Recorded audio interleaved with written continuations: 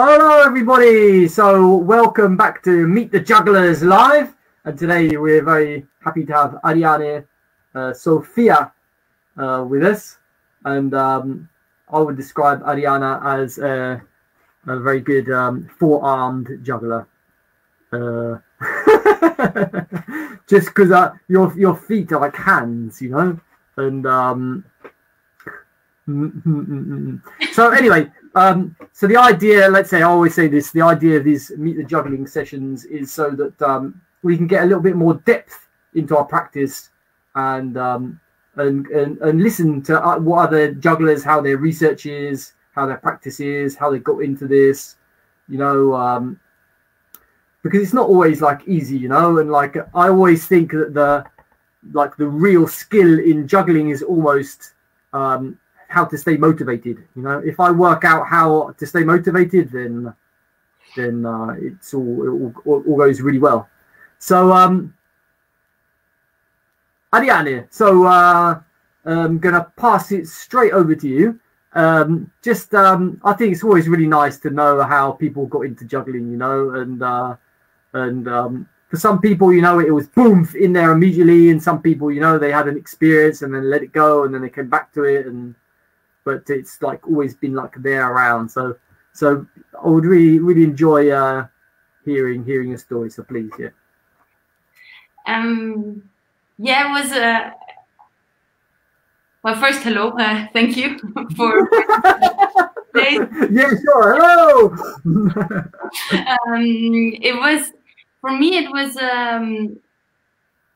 yeah, I said it before, a slow descent into juggling. I didn't start and boom, went for it right away. I learned the 3-ball cascade when I was 12 because my brother was going to a juggling club, and I thought, okay, I'm gonna check that out too. And then, yeah, I didn't, like, I was caught by the whole idea. I was doing poi and diabolo and devil stick and stilt walking and unicycling and all this. And then it took me until 17 or 18 until I really got into ball juggling and decided that this is what I want to do. And then it took me until 24 to find out that this was going to be my job. And I'm still not quite sure if I can believe it. So yeah, it was a lot of friends and meeting great people on the way, I guess, that made me go further and further. Because in the juggling club, it was basically all just lovely people, and the teacher from my school who was there, who taught me the 3-ball cascade and how to ride a unicycle, he was one of the most amazing people I've ever met in my life until then. And so, yeah, that was what kept me. And then at 17, 18, when I really fell into it, it was the juggling itself that kept me. It's just amazing, no, when something works, when a trick, when you see it coming out and you get it more and more often, and you have this amazing sensation of, oh yeah, I'm gonna be able to do this at some point. Yeah.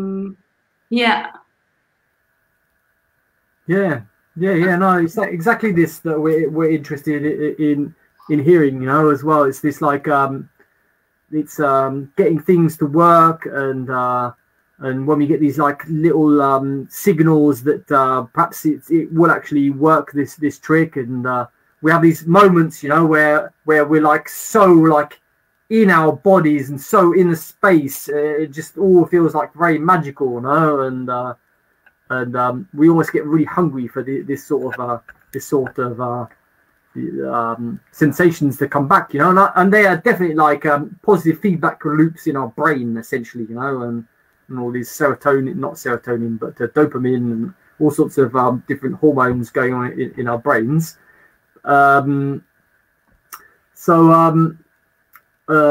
Just like to, so now you're in Toulouse, no? And so you're training, I imagine, quite a lot there now. So how is your how are your days there? And then we can go a little bit into like your training and all sorts of things like this. Okay. So I came here for an education, which keeps me not extremely busy, but yeah, again, there is a lot to do, but my day structure is like, at the moment I work about 3 hours a day on my piece. Like, I came here to make a long solo. And this is really 3 hours a day. I'm basically doing that. And then there is usually another hour of just technique training and another hour of workout and stretching, because I need to keep fit in order to do what I want to do and healthy. And then I play a little violin and go for walks and teach online. And apart from this, because of Corona, I don't really do much. Sleeping, reading. But also I made the decision to really come here and take these 4 months of education to focus on my artistic growth. So also this is what I'm here for, so I don't really do anything else. I'm not interested in, even if there was partying or something. I'm sorry, Ariane. Education in English. You like you're there for a residency. Is this what you mean? No, it's a course. Like, how can I describe this? It's like it's a bit like a postgraduate course for circus artists. So it's a 4-month thing where the school here, the teachers from the school here accompany people in making their own project come true. So they are helping me to make my solo, basically. Okay, got you. So if anybody's watching this live and they have any questions, or they want to like say hello or anything, and then please pop them into the comments, just so we get like a. So Ariane, so okay, you do some pretty difficult tricks as well, you know, and we could see also there's also like there's quite an elaborate artistic research, which is part of your training.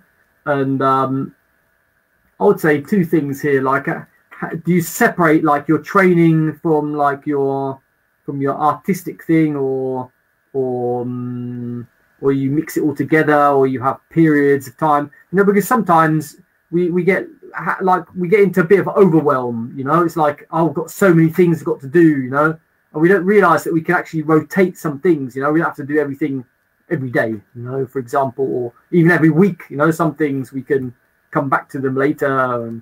How do you prioritize things? Good question. Yeah. So I guess it depends on what I'm working on at the moment. So obviously I always prioritize what is important in this moment. At the moment, I prioritize things that will go into my solo. So I prioritize the technique, the tricks that go there. But also I don't spend much of my time on just technique training, but much more on research as to what goes, what does it all mean? Where will it go? What do I want my solo to say in the end, and what kind of juggling do I need for this? What kind of movement quality, which aesthetics, which rhythm, what kind of expression, this kind of thing.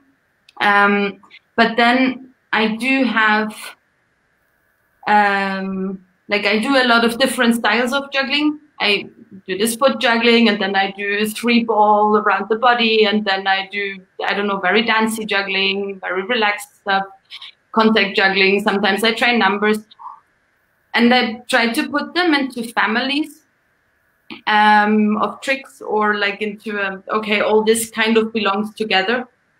And I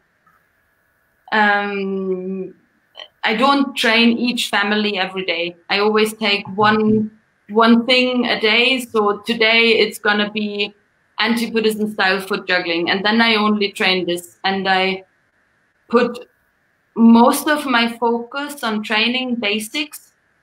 I love training basics. There is like, I spend hours just on throwing one ball into the perfect position on my foot. Because if my basics are good, everything else will be easy. And so I spend a lot of time training this, and then, yeah, there is always a trick or an idea that I have a certain move that will be in this moment important. So I do this in the end after a long time of focusing on the basics. Okay, so I have a question now for, like, let's say you like go to basics and you're looking for this. How, I mean, obviously you're not just like mechanically repeating it. So how are you staying present with what you're doing? I mean, I don't know how it is for you, eh? But like, if I just mechanically repeat something, after a while I get bored and I just don't learn from it, you know? Sure. So like, how are you putting the interest in there, you know? Okay, so I love mechanic repetition. Okay.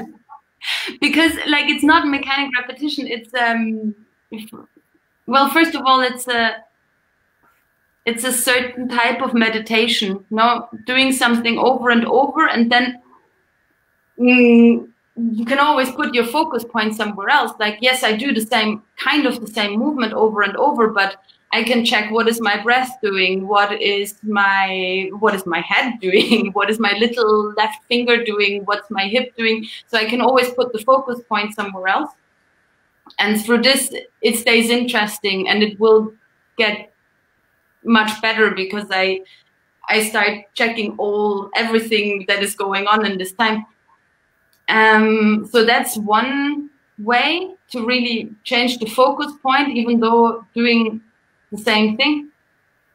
And then also, I really like inventing little games for myself. Yes. That teach me something. Like, I find a really basic pattern that has the one thing in there that you want to train, or a little improvisation around this. So, for example, when I wanted to learn to catch a ball here on my foot, yes, what I did was I found all these walks on the floor that would teach me how to use my feet and where my feet are in relation to the ball. And then, yeah, finding loads of little silly walks that deal with this stall, that have it in there. And with this, yeah, it stays interesting to train it, and still kind of technique training. Sure. Now I'll ask this to you specifically, because if we don't find this sort of thing, then we lose interest, you know. And I even wrote an article about this, like about finding the game. You know, it's like finding the game that you're doing, and then when we find it, it gets really interesting, you know. And it doesn't have to be like always the more difficult, you know. That's one game, and one game is like find silly walks while we're doing this, or it could be anything whatsoever, you know. Sure. And so this is a very important point for everybody that's watching this, definitely. I think, yeah, the point is exploration, and exploring the infinite possibilities inside of a tiny frame. So there is, for example, yeah, again, because I had this example already, this stall on the foot, I can just train to stand on one leg and see where I can move this balance, where I can move my body with this balance. And there's infinite possibilities here, even though it's just one very, very small frame. And this can keep me busy for hours. No, I can imagine. And we're not going to finish our conversation here now, but this is already enough. You know, this is already huge. Well, then goodbye. This is already a huge takeaway, you know. And so it's like, you know, it's we started to get into asking our questions and getting a little bit more lateral thinking this way, you know, because we're like having questions. You're like, well, what if I do this? What if I change this? I want this. How do I get into this? And actually, when we start working in a very, let's say, sane way like this, the ideas come to us all over the place, you know, and like things to try out, and it's the nurturing this space I find so important to keep the interest and keep the passion going, and and training the mind, and and everything. There is also this thing of going past the point where it's boring or annoying. I find, like, especially when training technique, like there is a point where it becomes boring and annoying, for sure. There will be. But when you manage to go over that, then like it's right after where all the creativity happens. Like just at the point where you are, oh, this is boring, and you think this for like 3 seconds, and like boom, suddenly things start appearing all by themselves because your brain, I don't know, needs new input and starts exploding. Or it's my experience anyway, to force myself past the point where it's boring. Yeah, and it's also like a trusting as well, you know, trusting. The more we trust that there is this thing after the boring, the more that we can handle it as well, and handle it, because you know it's just lurking around the corner, this thing. So I'm just going to go on to another thing that you popped out earlier, and this is another thing I also try and talk about in detail, because I find it stresses a lot of artists and jugglers, especially this thing about having something to say. You know, so they say to you, you have to have something to say, and you're like, what? I'm just juggling, you know, what do I have to say? I've got nothing to say. And but you know, just through our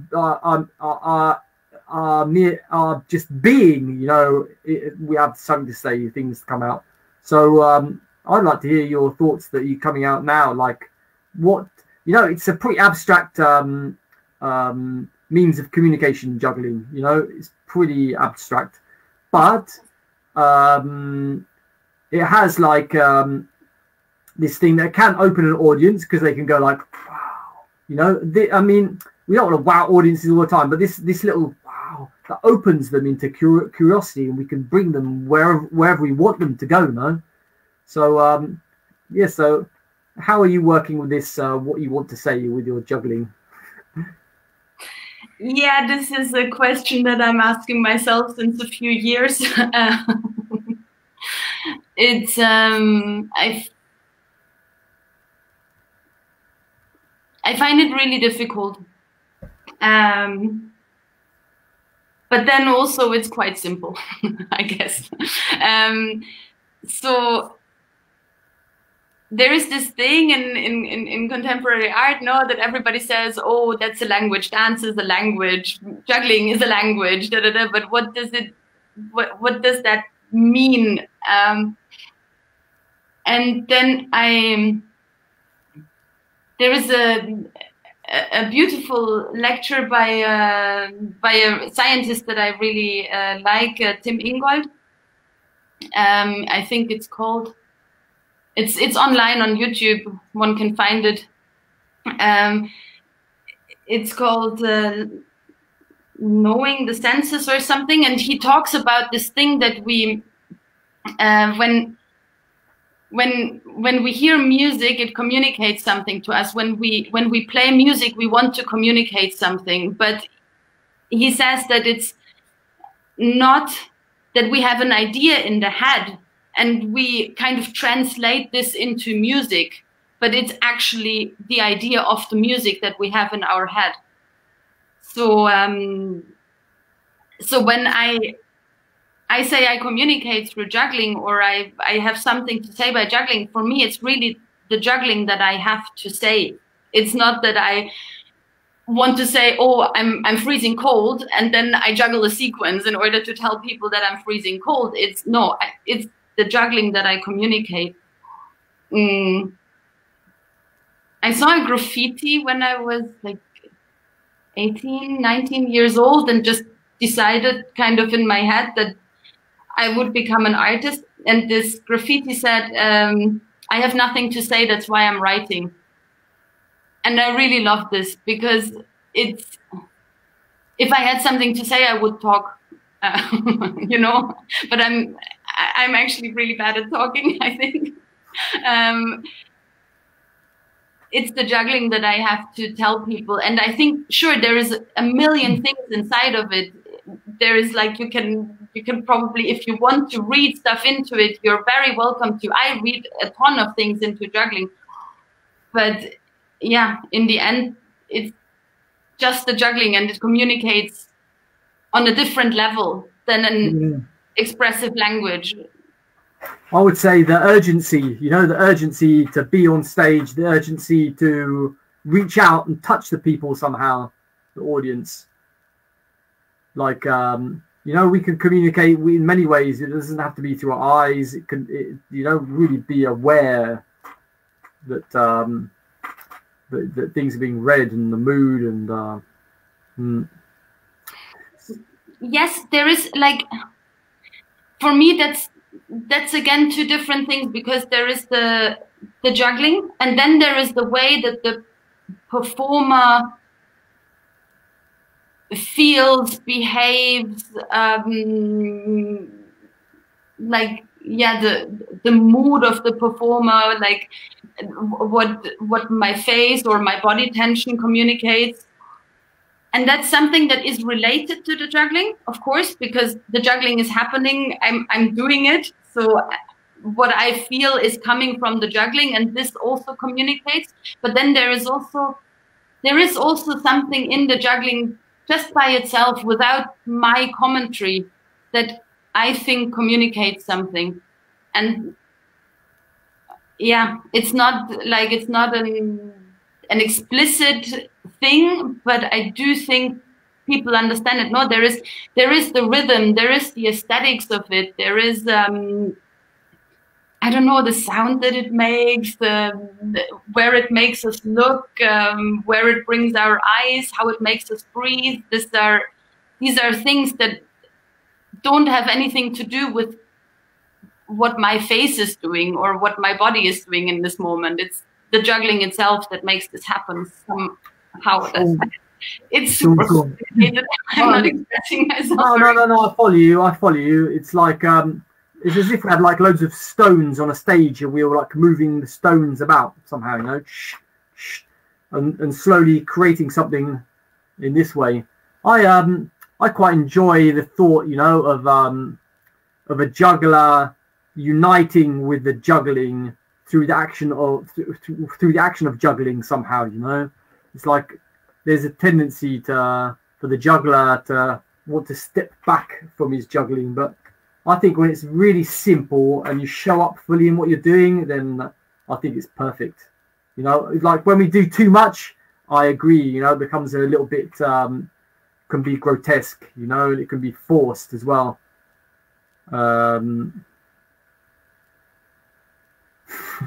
This is a coin rise. Anyway, so let's go on to like a little mini tutorial, Ariane. So yes, is there simple, not the difficult questions, please. No. With one ball now. Just if you'd like to show some things you're working on. Something I'm working on. I think we've talked enough now. Like you said, like you like basic things. So like for you, what are the basics? So I have, because you said something about like favorite trick, I was thinking a bit what would be my favorite trick, and I realized I have too many favorite tricks. But there is one little thing that also I can show in this tiny space here, and I thought it would be a nice thing. So it's a lying down trick. Yeah, cool. And it's just this. And it can happen with 4 balls. Whoops. Yeah.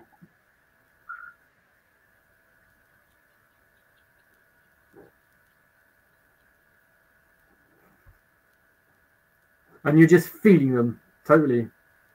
'Cause you're Again? not looking. You're just feeling them because you're not looking at them. No, I don't need to look at them. They do that all by themselves these days. So I don't know. Shall I try to explain what I'm doing? Yeah, sure, please. So yeah, I mean, the ball is rolling over my foot. I guess that's quite obvious. And the way I trained it was that I would really go from half point into flex with the ball balanced up here. Yeah. And once this movement gets comfortable with half point flex, it's really painful here. But when this gets comfortable, we can try to bring the ball from like the toes, slowly roll it back and to the front again. And it's really good flexibility training for the feet. And also opened up all the catches there for me to train this roll. And then that's the roll just with the foot. And then like the movement, when I do this, actually comes from the hip. So the rest of my leg, it's long, but it's relatively relaxed. I try to have only as much tension as needed. And then I'm in this like super flexed position with the ball still balanced. And then just from the hip, I try to roll the ball. And I can do this. So not from your knee. My knee doesn't move much. No, it sometimes needs to move because I lose the balance and I need to catch it again. And then I utilize my knee to adjust the balance point. But it's really the hip that does the movement.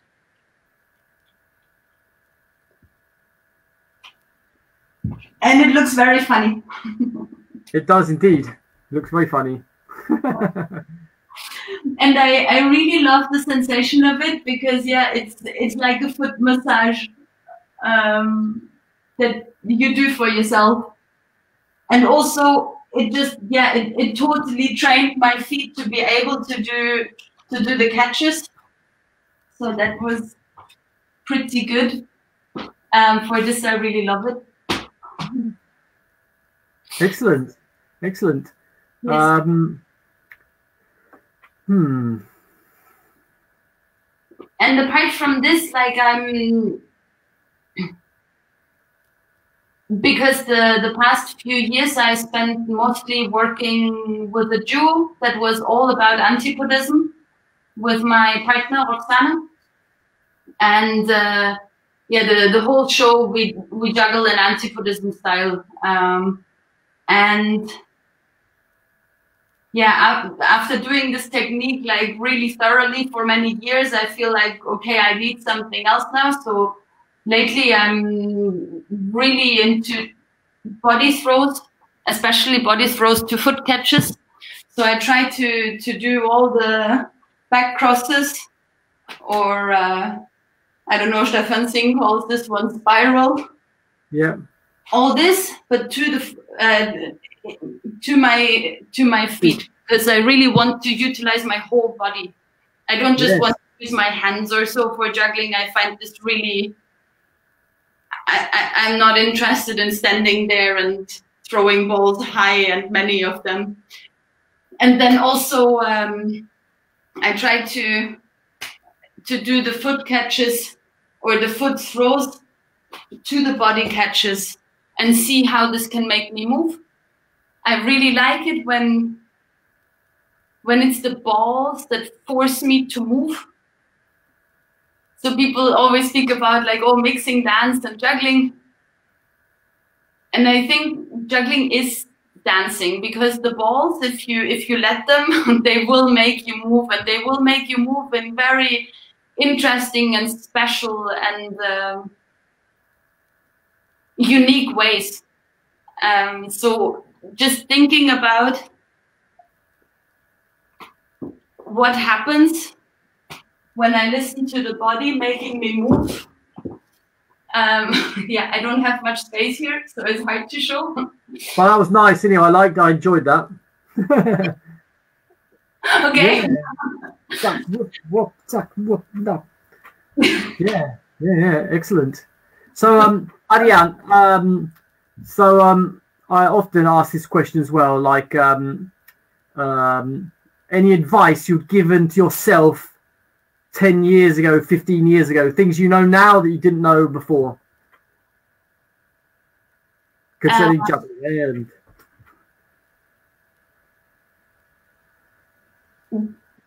Believe in your sensations. Okay, this is cool, eh? But what do you mean by this? You know, there are lots of jugglers. They are like, what do you mean? You know, what is? I'm actually referring to the interview you did with Idris. Okay.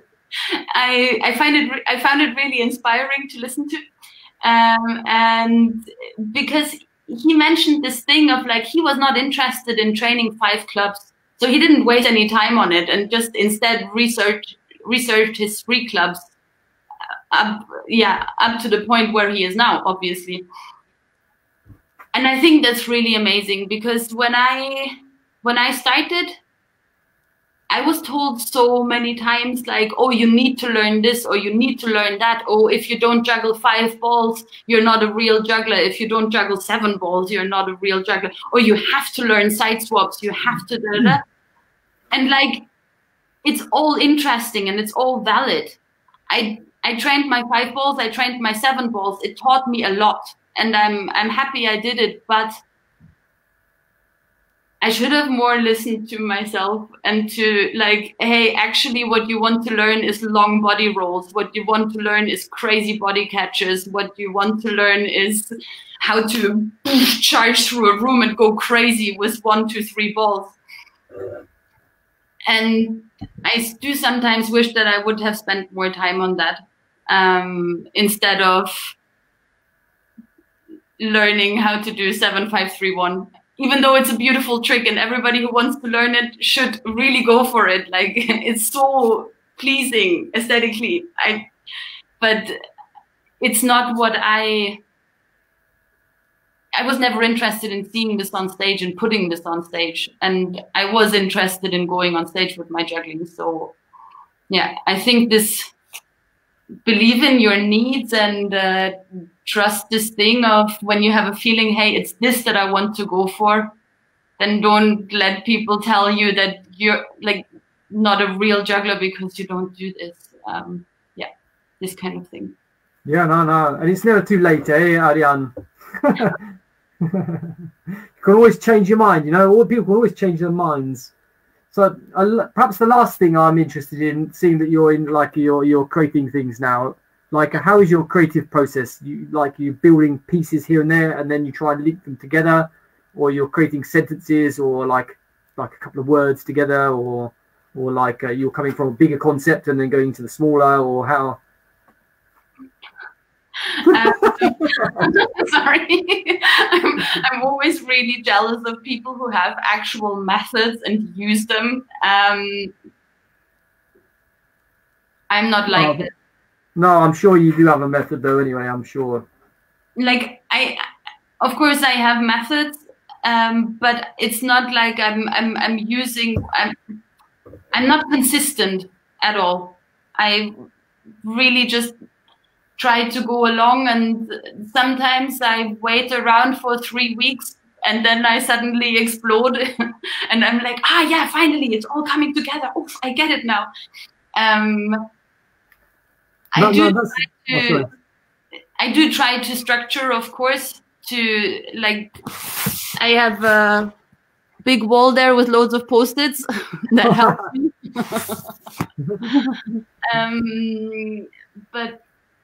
And I improvise a lot, and I show a lot. That's probably a method that I have. I show a lot to friends, to people who know, like it's scary as.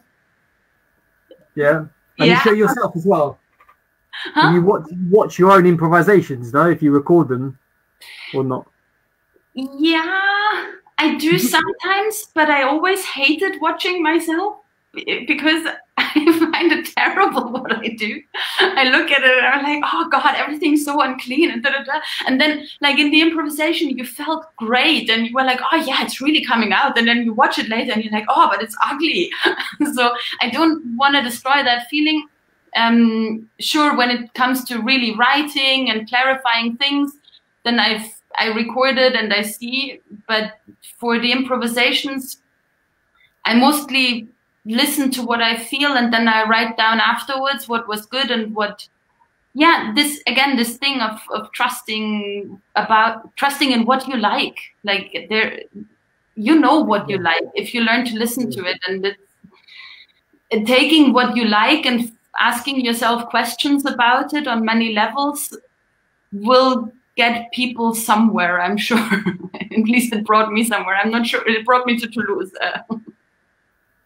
No. This is very important, and I think this is true for everybody. You know, true for everybody. You know, so many people do things that it's not really their thing. Yes, because and I have it too. So often I try to aspire to an idea rather than finding out what it is that I need. And yeah, I try to stop that now. Okay, Ariane, this has been a very interesting conversation, and I think lots of really cool things have come out of this. Important things, you know, that you know, some circus schools they go into detail in this sort of thing, but not so many. You know, it's like find your, what you're saying, you know, find what your needs are, find your things, and yeah, and I think this thing of really sharing all the time, talk to people about what you want. It will teach you what you want. Show people what you want to do. It might be crap for the beginning, but it will get better through showing it, and listen only to the feedback you want to hear. No, absolutely. You know, it reminds me of Peter Brook. You know, he said he wanted to become a theatre director. You know, he is Peter Brook, and he would say he would just go around telling everybody that's what he does. He's a theatre director. You know. And that's how he and then he started going into it, you know. So it's so we're also touching designing our own lives somehow a little bit here, you know, the design of them. So anyway, let's not go into this little rabbit hole now. So anyway, I'm going to end this live broadcast now. So end the broadcast. So say goodbye. Thank you everybody for watching. Thanks.